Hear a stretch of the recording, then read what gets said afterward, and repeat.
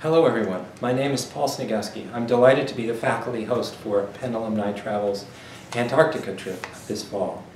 I've been a faculty member in the Department of Biology since 1997.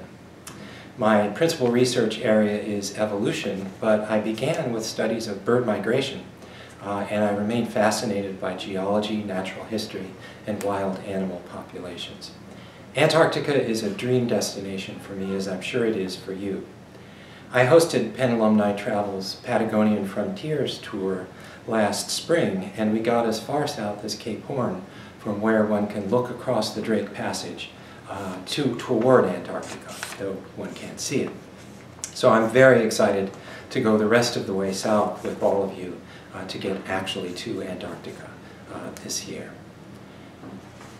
The first 2 days of our itinerary, before we embark on our cruise to Antarctica, we will visit Buenos Aires, the city, and we'll also visit the Beagle Channel area down in Ushuaia, Argentina. I've been to both places, and we're in for a treat. Buenos Aires is a cosmopolitan city on a grand scale. The Beagle Channel is an area of stunning natural beauty. It's an area where the Beagle voyage went through between the Atlantic and the Pacific Ocean. This was the voyage that Charles Darwin took, the young Charles Darwin. So in my talk on Darwin in South America, I'll talk a little bit about Darwin's experiences both in Buenos Aires and in the area of the Beagle Channel. And I'll take some time to focus in the area of the Beagle Channel on Darwin's experiences and encounters with a people called the Yamana.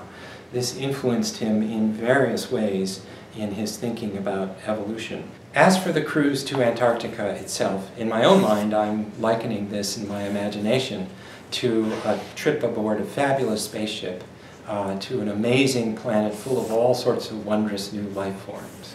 Except that this is our own planet, an area of stunning natural beauty on our own planet, a continent whose affairs are governed by no single individual, nation, or corporation, but instead by a multi-party, multi-nation treaty that emphasizes peaceful purposes, scientific research, and the sharing of the results of that scientific research with the world.